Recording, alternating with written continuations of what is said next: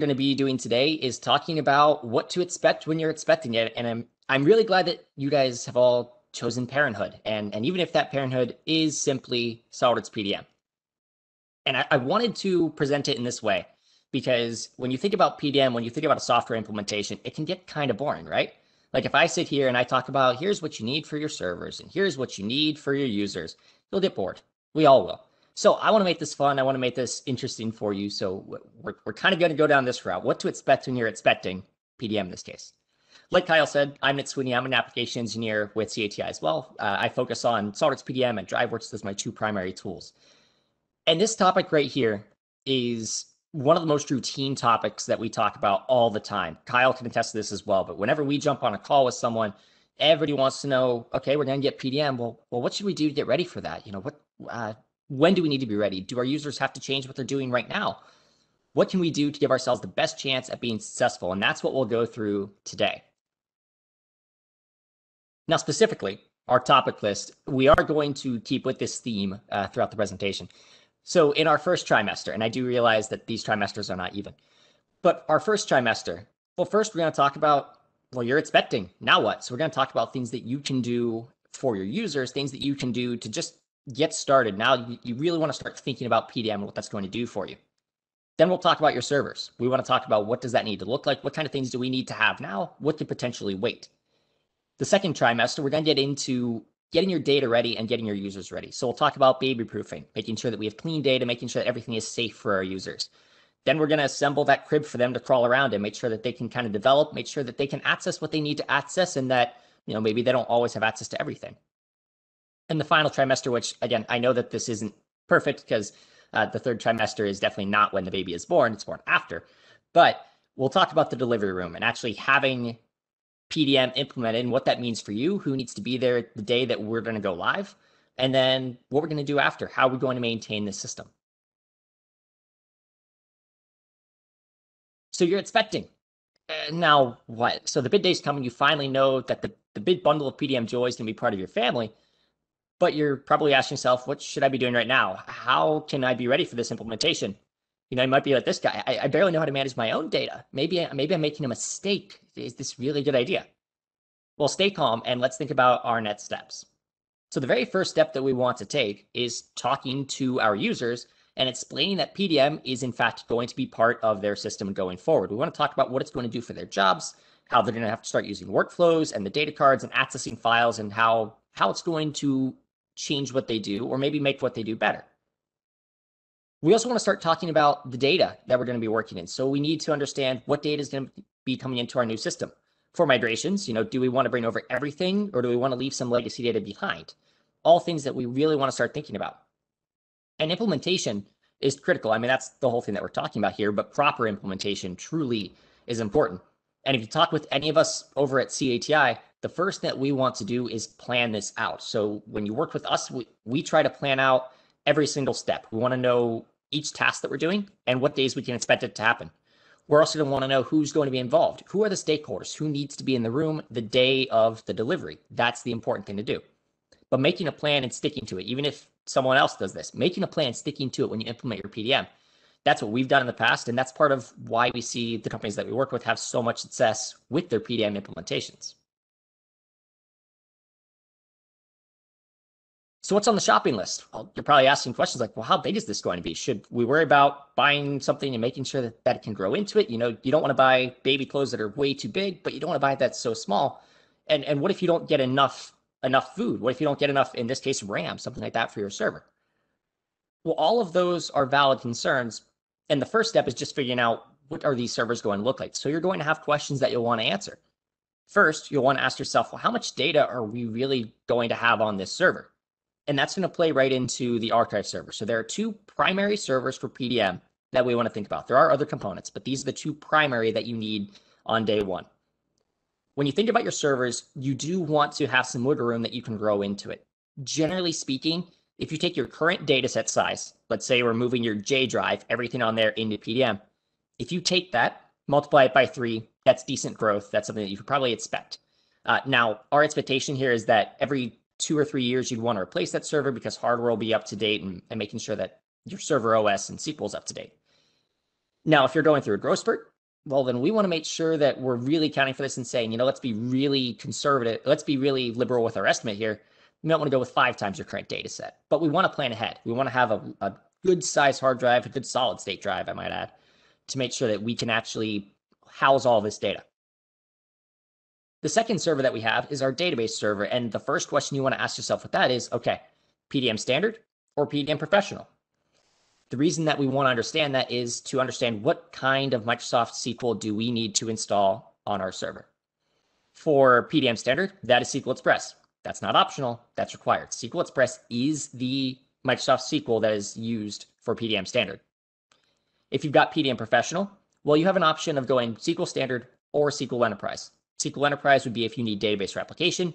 Your IT team probably already knows that answer, and if you've already got it. So what year should you get? Well, you have to get at least 2014 Service Pack 3, the latest release of it. That's okay, but if you want to take advantage of the newest performance enhancements, PDM in the last performance update had, I think it was a 30% faster time for checking in and checking out files. That's fantastic, but if I'm on SQL 2014, it's not going to take advantage of it. It's not going to be that 30% faster. Instead, you might only get 5-10% or something like that. Versus the later version of SQL, the newer you are, the more it's going to have those updates for you. It's going to be ready to go. Also, with your database server, we want to think about RAM and processors to go along with that. If you go on the server requirements page on SOLIDWORKS' website, you're going to see that it requires at least 16 gigabytes of RAM, but more is pretty much always better. Maybe don't fill your entire guest room with RAM, but making sure that we've got enough space for this. So if you can only go 16, that'll work. It will be sufficient. But if you can go 32 or 64 or more, then that's going to give you better performance. Making sure that your processor, we want to make sure it's a supported processor. So that's typically an Intel or an AMD processor that's at least 3.3 gigahertz. Better is good. And if you're looking at all of this saying, do we want to have new servers? RT is going to throw a fit. You can host these virtually. You just have to make sure that you can run Windows Server 2016 or 2019. Make sure that SQL can run, and maybe have a conversation with us just to say, here's what we're thinking. Can that work? Yes, no. What are the risks? What kind of things should we be thinking about? But they don't have to be on-premise servers by any means. That was a lot. That's a lot for your servers. That's a fair bit for IT to absorb. So, they're probably going to be asking, is all of this really necessary on day one? Like, what do we really need? Do we need 2 servers? Can this be 1 server? It can all be 1 server if you want it to be. But I will say, you want to understand what this is going to look like going forward. You don't want to be the dad of PDM in this case that gets to the hospital and realizes he doesn't have a car seat for his newborn son to ride home in. I say that because I was that son. My dad had to go out and buy the car seat the day I was born, so that was fun. But it's important that we expect a growing data set. We want to plan for a bigger hard drive because that means that you're not going to have to worry about relocating to a new server after 6 months or a year. You also don't want to be that guy that has to go into IT and say, hey, remember that PDM server we stood up 2 months ago? We need more space. We've already run out of space. That's not an expandable drive. Well, then we need to buy a new server. You don't want to do that. So plan ahead, plan for growth. Don't plan for excessive growth, but plan for reasonable growth. And hey, if you outgrow it, even still planning way ahead, that just means that you guys have really good growth going on. All right, the second trimester, we're going to start with proofing our system for the baby. In this case, we're going to start proofing our data to go into SOLIDWORKS PDM. And you'll be asking questions like, well, what if they're crawling around the system and they get lost? Well, they won't. They shouldn't. What if something breaks, and how are they going to react? What are those references going to look like? What if they get some broken references inside of PDM? What if they break references? Well, they shouldn't be able to break references, but we'll talk about what we can do to mitigate that. And what if they're going to stick their fingers in that wall socket over there? Should we be plugging that? You probably should, but that might not be this might be a different webinar than what you really need. Determining your folder structure for the vault is going to be really, really important. That's going to be step 1. We want to think about things like our stock components. Think about your fasteners. Do your fasteners need to go in the same folder as your projects? So you create a new project, you add the fastener to that folder. Or maybe do you just have a stock components folder and everyone references that?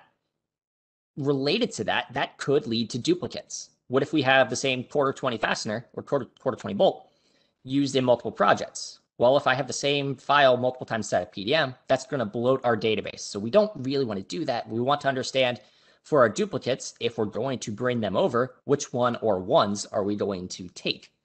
We want to understand what we're going to do with our duplicates. And then we want to make sure that we clean up our data because that's going to play a big role in what our system looks like. There's this whole phrase with SOLIDWORKS PDM, and I swear we all say it, and we do not get paid by the number of times that we say it. But the phrase is, with PDM, it's a garbage in, garbage out system. What that means is that if I have an assembly with 5 broken references and I put it into SOLIDWORKS PDM, I'm still going to have 5 broken references. PDM does not magically fix references. It'll maintain existing references to the best of its ability. It does a fantastic job with it. But if we put broken references into PDM, we'll still have them, and we'll still have to go and fix them. So cleaning those up, understanding what that looks like. Same thing with long file paths. If you actually have a file path that's over 230 characters, that can start to lead to problems within Windows and SOLIDWORKS PDM because it loses the ability to really parse that file path apart. There are tools out there that you can use to scan it. If you talk with us about your migration, we can understand what your references look like, what your file paths look like, but you want to start understanding that. So whether you go through that by hand or if you work with us and we scan your data with you, that's all things that we want to think about. We want to start cleaning this up because the cleaner our data is when we put it into PDM, the cleaner the results are going to be, the easier it's going to be for us to look around and find what we need. All right, assembling the crib. You might be like this, Dad, and be very smart and go to the instructions and understanding what it looks like. Or you might be like me and think, I don't need instructions. Anybody can do this. But I've got this extra bag of bolts, and that might be a problem. And yeah, it might be. So now that we know what our servers will look like, let's talk about how our users are going to work within PDM. Let's think about which users are going to need to have full access to the vault. The reason we want to think about that is because if something absolutely crazy and unforeseen happens, I don't know what could possibly cause this, but every user suddenly has to work from home. They can't work inside of the office.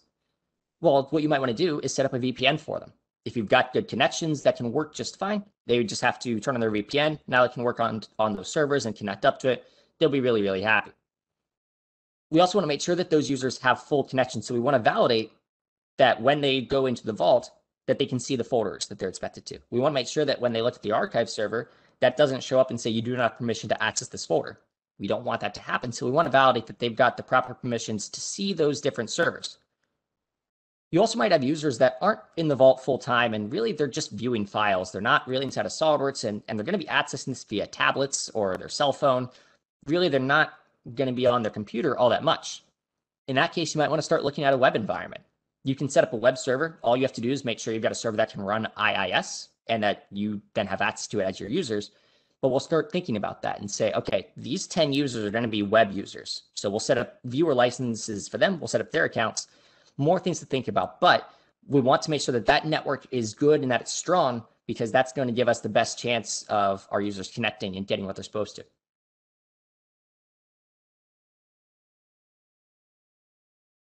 Okay, so now we're in the delivery room. We've prepared our data. We've done everything that we possibly can. We'll go through the checklist. And the first thing that's going to be on that checklist is making sure that every person that needs to be in the room is going to be in the room. So to start off, IT needs to be in the room with us. The reason for that is we're installing things on servers. Think about it. I talked about Microsoft SQL earlier, talked about the archive server and the database server as a whole. There are different utilities that need to be installed there. For SQL, we need to make sure that we have the SA password, make sure that the firewalls are going to be lenient enough that we can put in the exceptions for the ports. Those are things that IT is going to need to help us with. Now, you might know the answers to all those things, and that's fantastic. But generally, having IT at least on the phone, at least saying like, hey, can you help us out with this password? Just having them on standby, that kind of thing. It's going to be really important. Secondly, we need someone that's going to be the voice of the team on setup. Typically, that's going to be the administrator. And this administrator doesn't have to be a full-time administrator. But we need somebody that can answer the questions and say, this is what everybody's saying, this is what we need. For example, we look at workflows when we implement SOLIDWORKS PDM. You can set up a workflow any way you want. They're really, really flexible things. However, when we're looking at it, if we grab 10 engineers and we say, tell us what you need for this workflow, which one of these, I don't know, 3 makes the most sense? I'm going to get 10 different answers for why that workflow works best for each person. What I need the administrator to do is then say, I hear everybody's points. I hear what you all need. This is the one we're going to go with, and this is why. That's why we have the administrator in the first place. And it's really important, and this is actually going to lead into the next point, is that if things aren't perfectly set up, like if your workflow isn't set up to the point where, well, in 2 years we implement this process and it's not ready inside of PDM, that's okay. PDM is a tool that you can enhance this tool and you can grow it as you grow. So you don't have to have this amazing, incredible engineering change process when there's really only 2 people inside of PDM standard. It doesn't make sense to do that. So as you go, you can modify the system. You can make changes to the system. What you do on day 1 is not set in stone for what it will be on day 1000. Which takes us into going home and maintaining this system at the very end. So, we finally did this, but now we need to make sure that we're not going to mess this baby up. So when can we, I don't know, some of the questions you might have, when can we start feeding the baby solid food? And while it might not be best to put food on your server, we have worked with food-based companies before. So, hey, if that's what you need to do, then go for it. But what's going to be really important is that you monitor your system. So as you do your validation and your testing, take notes on what needs fits now and what you might be able to grow into. You think about it this way, that workflow I talked about earlier, does that workflow do what you need right now? Yes? Great, then we're happy. But you might be going through the workflow thinking, if we could add this state right here, or if this task could become automated, we always manually print our PDFs. It'd be cool if we could actually do something like that. Write that down, take those notes. And think about it this way, for your users, because your users will want to do testing as well. If the users have something that they want, encourage them to talk to you, because trust me, if they want something, they're going to tell you about it. If you haven't taken administrative training as well, as part of your constant improvement, I cannot recommend taking admin training enough. It's twofold. It lets you learn how to be the administrator of your system, how to make changes to your system. What do you need to do to add a state to a workflow? What should you be doing to work with your backups? We'll get to that here in a second. That's all stuff that's going to be important. And even if you don't have time to be a full-time administrator, you'll understand this is what's happening. You can then become the point of contact with tech support if there's a problem. It also means that if you need a change and you need CATI to be involved, you get on the phone with us and you start saying, so here's what we want, and you speak the same language that we do. So then when we say, oh yeah, well, add this automatic set variable on this workflow transition, you'll know exactly what that means. And you'll be able to say, okay, I like that, but how about this? And the last part of this is making sure you have a backup schedule set. We always want to do that as part of the implementation. And as far as maintaining it, having a backup schedule might be the most important thing that you guys do as part of implementing PDM. But just setting up your backups isn't enough. You also need to validate those backups. One of the best ways I've ever heard, and I learned this at 3D Experience World, I'd never thought of this. Take your backups, because they're a full backup of your system, restore from backup and create a test environment. It's twofold. Then you know, hey, my backups are doing well. So if the worst possible situation ever unfolded, I have a way of going back to where I need to be. Now that might be weekly backups, might be bi-weekly, might be every day. It's up to you how that works, but validate those backups and create test environments. The second part of that is that now you can start using the things that you've learned in administrative training and saying, let's change this workflow. Maybe these aren't changes you want to make in your production environment until you're certain they're solid. Make sure it's going to work the way you expect. A test environment's a great place to test that. And it lets you test your backups. But remember, with PDM, everything that you do, everything that we've talked about, PDM is a marathon. It is not a sprint. So it's not something that everything has to be perfect on day one. Set it up for success right now, and then you can modify it, you can change it, you can correct course if you absolutely have to do that.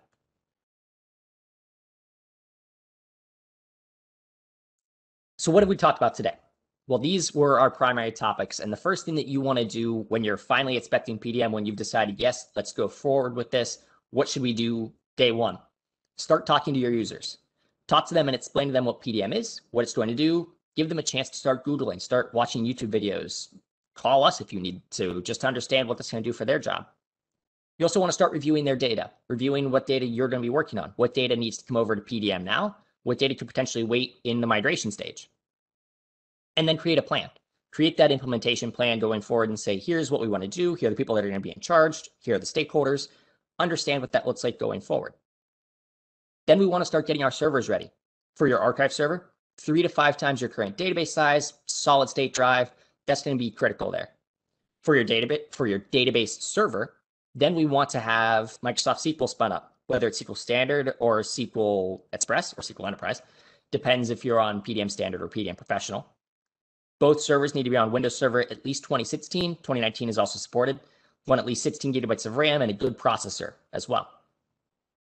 Then we want to start working about our data and understanding what we've got and how we can improve it. So clean that data up. Try to ensure you have as few broken references as possible. If you can get it to 0, then that is fantastic. Shorten your file paths as well. You don't necessarily need your toolbox to be at the bottom of your vault. You can put it at the top if you want. Find a way to shorten that and keep it under 230 characters. And understand how your folders are going to go together. Do you have one simple place for your stock components to live, or are they going to be scattered throughout the vault? Just things to think about. Then it's getting your environment ready for your users, setting up a VPN for those remote users, maybe even a web environment, depending if they're just going to be viewing files not on their laptop. For the deployment, we want the right people to be in the room. So making sure that IT is there for passwords, making sure the administrator is there as the voice of everybody, making sure that they are there to say, this is what we need and this is why. Think about who those stakeholders are and what are their thoughts on the system. And finally, managing the system long-term. It's a marathon. It's not a sprint. Take your training, listen to your users. It's just like a newborn baby. When people want something, you're going to hear about it.